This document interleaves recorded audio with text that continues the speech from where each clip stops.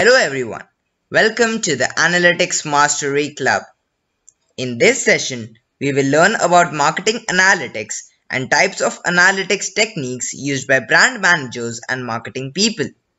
Well, the first question which arises is, what is marketing analytics? Well, marketing analytics involves the technologies and processes marketers and brand managers use to evaluate the success and value of their efforts. Marketing analytics uses various matrices to measure the performance of marketing initiatives. Different techniques used in marketing analytics are as follows. Firstly, frequency of purchase analysis. Analysis of number of times particular brand is purchased by different outlet is frequency of purchase analysis. This analysis helps in understanding average buying pattern of consumer. Secondly, market share, brand reach, and value per call analysis. Market share.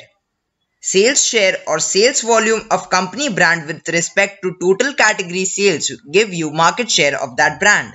For example, if we say market share of Apple is 60%, then 60 mobile phone out of every 100 mobile phones sold would be Apple brand.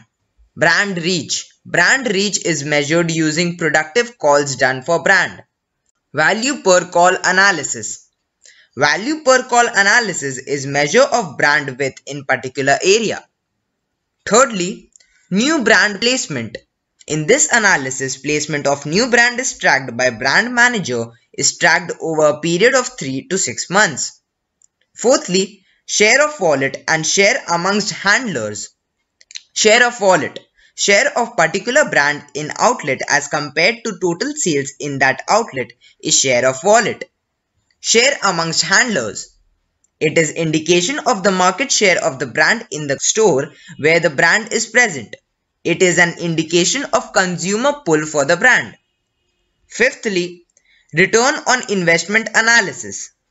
Analysis of return on investment done on particular marketing campaign is ROI analysis or return on investment analysis. Finally, next best product analysis. Next best product analysis helps brand manager to cross-sell different company brands to same outlet.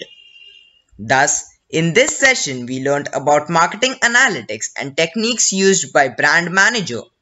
Don't worry. If you have not understood these techniques, I will explain it in detail in upcoming sessions. In next session, we will learn about frequency of purchase analysis. Thank you.